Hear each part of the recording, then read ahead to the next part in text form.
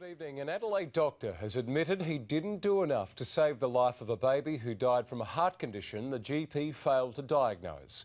The boy's mother broke down in tears as she told a coronial inquest she took her sick son to a Prospect medical clinic 3 times, but he wasn't referred to hospital.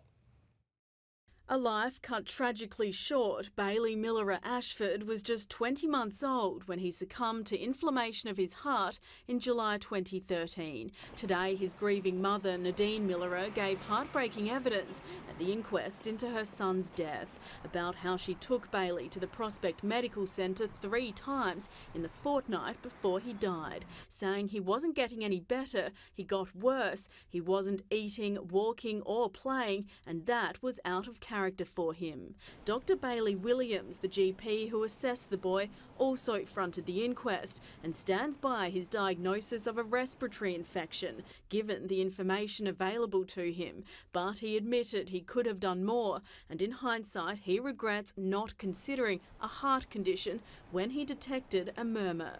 The inquest heard the doctor's assessment lacked vital examinations such as heart rate and temperature, but even the symptoms he did pick up should have triggered a hospital referral.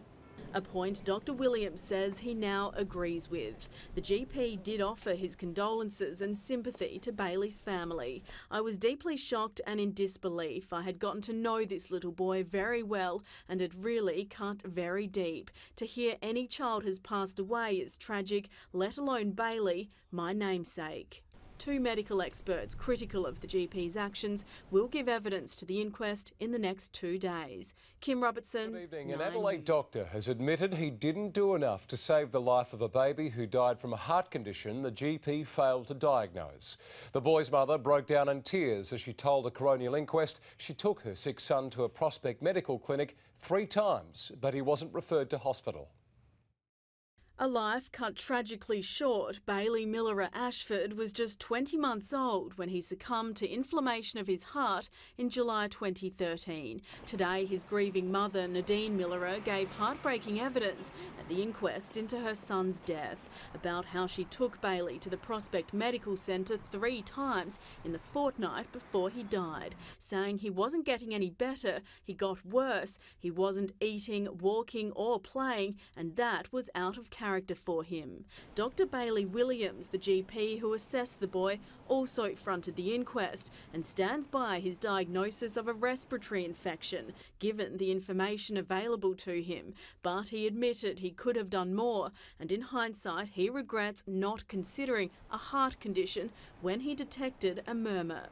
The inquest heard the doctor's assessment lacked vital examinations such as heart rate and temperature, but even the symptoms he did pick up should have triggered a hospital referral.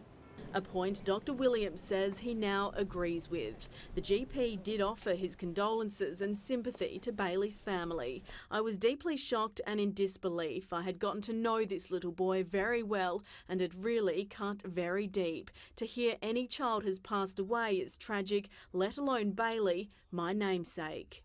2 medical experts critical of the GP's actions will give evidence to the inquest in the next 2 days. Kim Robertson, 9 News.